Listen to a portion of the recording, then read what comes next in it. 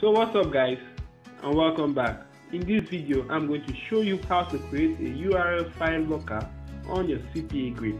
So guys, I'm going to be showing you how to create a URL file locker on your CPAGRIP account. So guys, if you already have your CPAGRIP account, I would like you to go onto it and access it. So you will be brought to a dashboard of your CPAGRIP account right here, as you can see mine right here. So guys, the next step will be to go onto your monetization tools, as you can see right here. Once I click on that, I'll be shown a drop down list which is similar to this or exactly like this. So guys, the next step will be to go onto your URL file lockers and click on that. Then you're gonna wait for it to load. So guys, you'll be brought to a page like this. So the next step will be to go onto create a new URL locker. You can see mine right here. We're going to click on that and click on the agree to this term of service. But guys, you can go on and read through this and understand why and what you're agreeing to. Then once you're done with that, I would like you to go on to your continue, click on continue. Then you'll be brought to the page where you can edit your URL file locker. So guys, the first step here will be to go onto your templates, as you can see right here. So once I've gone onto my template, I can simply scroll through and select a template of my choice. As you can see here, the captcha template, the human verification template, the file download locker, the fan boost. There are various templates of your choice. So guys, you can just select any one of your choice. As you can see right here, I'm just going to select the file download locker, and as you can see, it's going to be previewed here.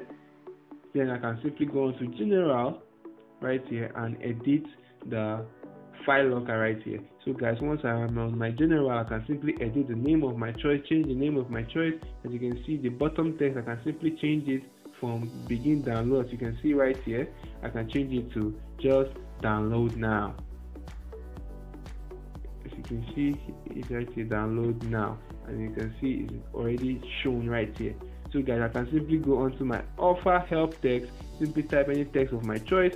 As you can see right here, the header text is this text right here from this section of my file locker to this section. You can see I can simply edit this, changing this from the size from 0.49 MB to, let me say, 3.68 MB. As you can see right here, it's being changed. So guys, I can simply select the offers I want to show right here. I can simply select any offer of my choice. As you can see right here, I can simply go onto here, place any the locked URL and place it right there.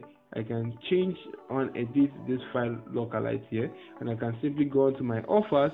As you can see, the offers here are based on the region which I am right here now. So I can simply remove some offers which I don't want.